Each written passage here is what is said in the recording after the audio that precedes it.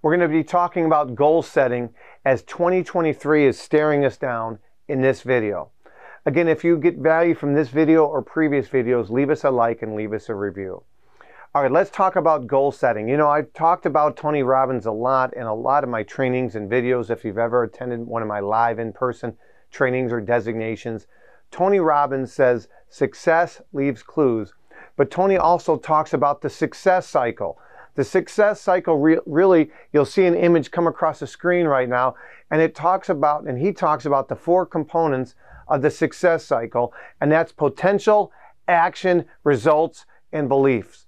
You know, all of us have the same amount of potential, but those agents that take action, best practices, will naturally see more results. And if you see more results, you'll say, you know what, I can do this, or I'm going to have an amazing year despite what the media says.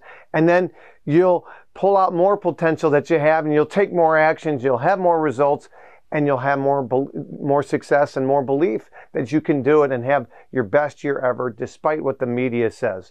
So as we sit down and write our goals for 2023, or perhaps you've already done that,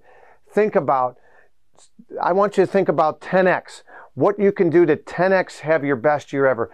10x your best year ever. In other words, 10 times what you even think is imaginable.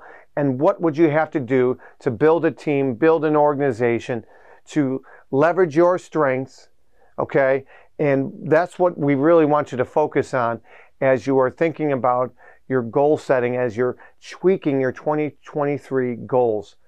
I hope this is helpful to you. Figure out what your hourly rate is. You might have to delegate some things to staff members or team members.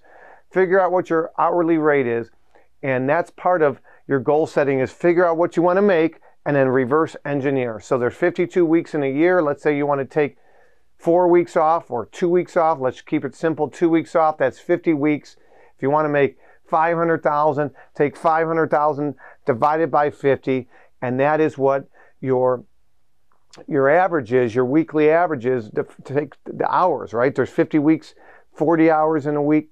Divide that, okay? And that's how you figure it out, okay? I have some images coming across the screen that give you an idea of that, but you need to really figure out what your financial goal is and then backtrack out. And that's when you put your pen to the paper and you make your goals. Financial goals, maybe spiritual goals, maybe health goals, maybe team goals. But overall, you need to have goals in different compartments, and you have to segment those. My name is Michael LaFido. I hope this is helpful to you. Keep raising the bar and prove others wrong. Take care.